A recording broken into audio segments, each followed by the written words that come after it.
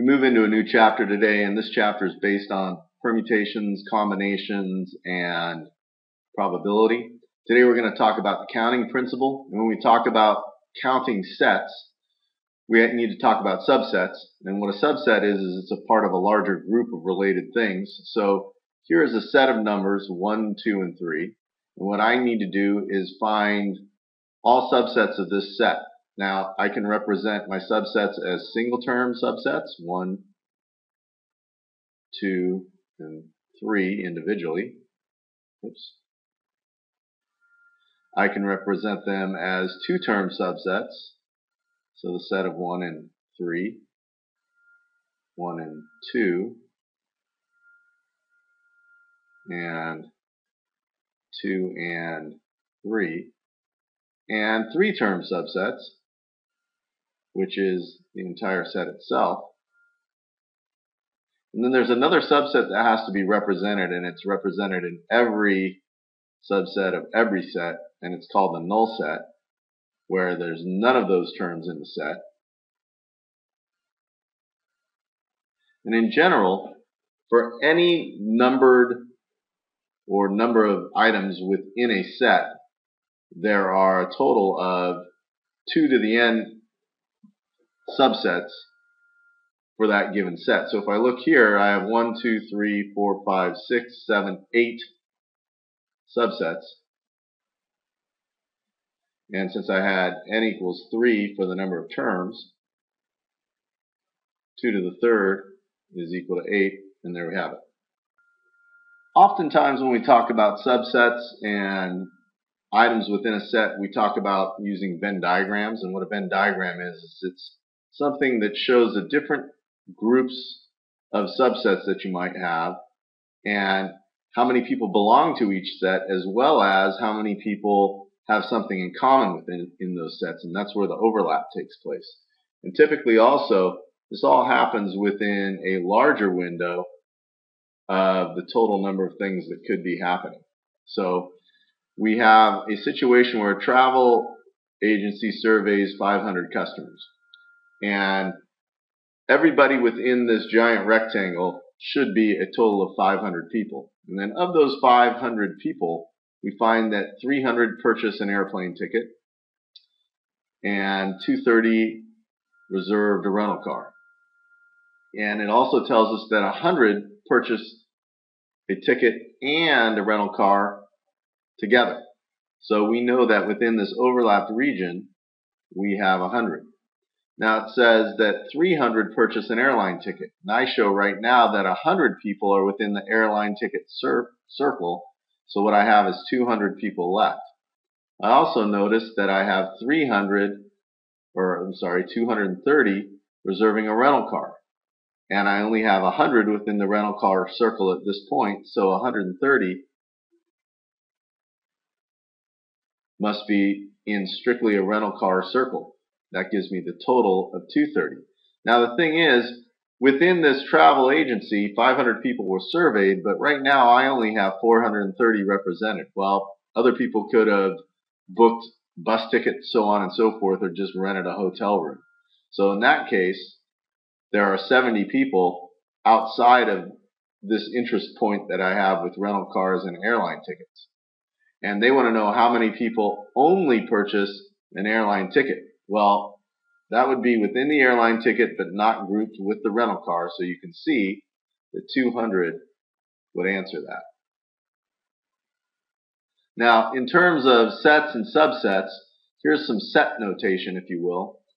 If A and B are finite sets, which means they have a set number of terms within them, and the number of all the items, A in union with B, this means A and B together, all the items, is equal to the number of A's plus the number within B, and we subtract out the intersected part. This little upside down end, that's called the intersection.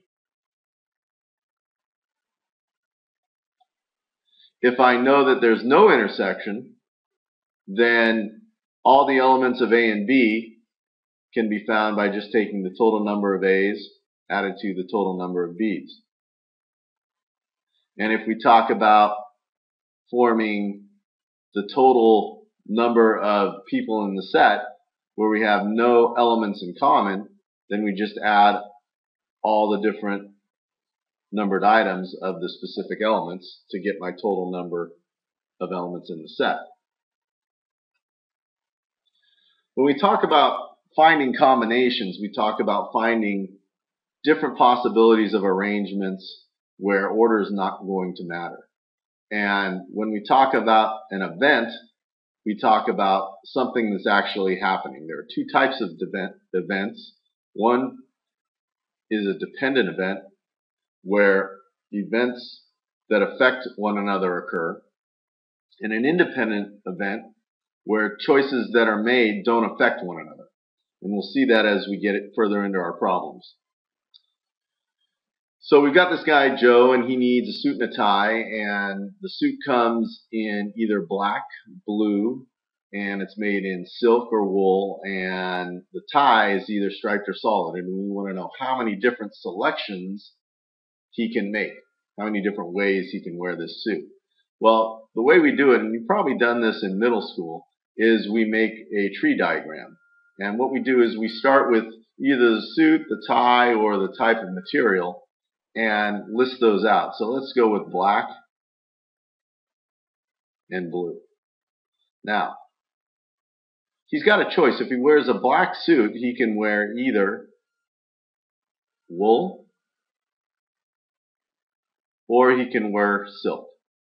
And then from that, if he wears a black suit that's wool, he can wear two different ties. He can wear a solid tie or a striped tie.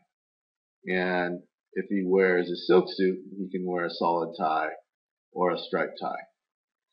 Then when I talk about wearing a blue suit, he could wear a wool blue suit or a silk blue suit, and off that, wear a solid tie or a striped tie for each situation. So what I've got here is I've run out of all my options, and this option on this branch, we call it, would be a black suit that's wool with a solid tie, whereas this would be a black suit wool with a striped tie. So we have a total of 1, 2, 3, 4, 5, 6, 7, 8 total different ways he can select things. So that would be my solution. Turns out that we use what's called the fundamental counting principle for a problem like this. In other words, if a task consists of a sequence of choices where you have P of one choice, Q of another, R of another, so on and so forth, you can find the number of different ways to make this combined choice by taking the number of items in P, multiplying it by the number of items in Q, and multiplying it by the number of items in R. If we go back to our last example, we see that we had two choices for color. We had two choices for material, and we had two choices for the tie, and if we multiply those three together, we get 8. Let's do a couple more examples like this. We've got a guy who fishes. He's got 5 poles, 4 types of line, and 43 different lures, and you want to know how many different fishing setups he can make. Well, again, one item of choice is the poles he can use, and he has 5 of those. He's got the line choices. He's got 4 of those, and he's got the lure choices. And he's got 43 of those, and I want to know how many different ways he can put together his fishing setup. I just multiply all those together, and that's going to get me 860 different setups.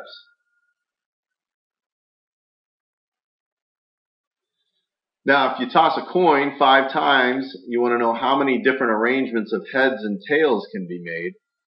Well, again, we can do a tree diagram for this, and sometimes that's actually going to help.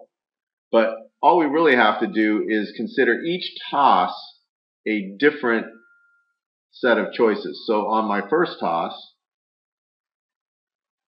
I have 2 outcomes.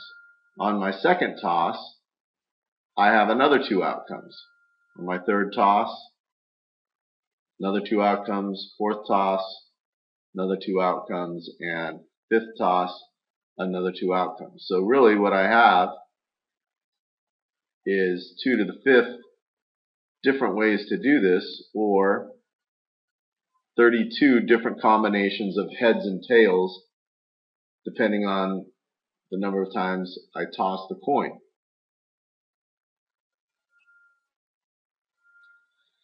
If I want to find out how many different 6-space license plates can be made with 3 letters in the first space and 3 numbers in the second 3 spaces, then what that says is I have 6 different events happening. The first event is for the first space, and I can only choose between letters. So I have 26 different letters to choose from in that first spot. This problem doesn't mention anything about not being able to repeat letters, so I have 26 choices for my second spot and my third spot. When we start talking about choosing numbers for my 3 spaces at the end, remember you can only use single-digit numbers. So we've got the numbers 0 through 9, which is 10 possible numbers here, and since they could repeat, I have 10 here and 10 here. So this is, whoops, I can't believe I just put 23 right here instead of 26. But which gives me 26 to the third power times 10 to the third power, which is a pretty big number. About 17,576,000 different license plates. And you'll notice we've only got 6 letters here. California used to be a 6 number license plate, and they went through over 17 million combinations, which is why we now have, I believe, 7-digit license plates. We're not talking about vanity license plates, different. So that's all we've got for you today. Fill out your My Math Lab and do your summary, and we'll chat more tomorrow.